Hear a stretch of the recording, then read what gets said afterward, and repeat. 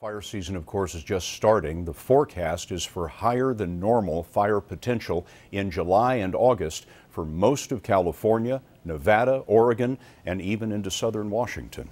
Now, more about that forecast for hurricane season. Vicente Arenas has that. The Atlantic Ocean had been in a period of high activity for hurricanes since 1995, causing more than $360 billion in damage. The main reason for today's forecast for a slower season is the development of the weather phenomenon called El Nino. And El Nino occurs when the water temperature off the Pacific coast of South America becomes abnormally warm. That band of warm water changes wind patterns around the world. Jerry Bell is the government's lead hurricane forecaster.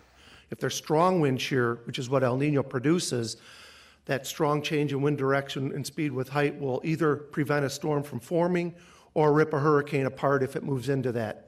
Surface temperatures in the Atlantic Ocean are expected to be cooler and rob storms of the energy they need to become hurricanes.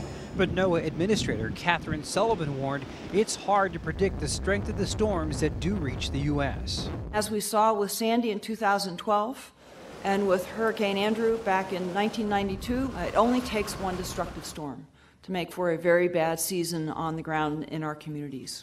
A new warning system will be available this year to alert coastal residents about storm surge.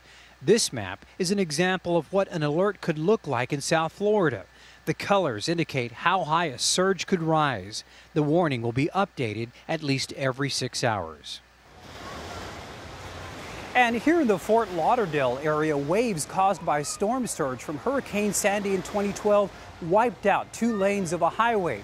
And Scott, we should caution that these government predictions have only been right about half the time. Last year, they predicted that there would be 11 hurricanes.